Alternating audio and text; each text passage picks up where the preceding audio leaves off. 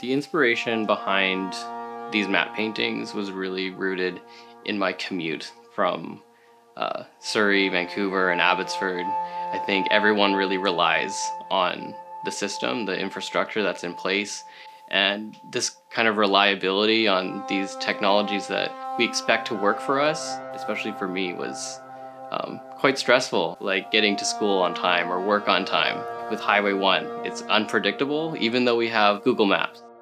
Painting can be a reference for working through things, through life, through different struggle, or just expressing just the different parts of life that can only be expressed through art.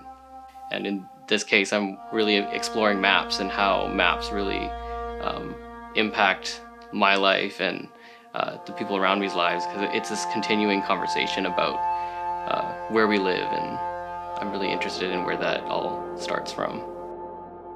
The Emerge program at the Reach is a really amazing opportunity for artists, especially artists who are studying or just need these opportunities to inspire emerging artists, but as well the community around, kind of inspiring the local artists to create things and kind of drive that, that need.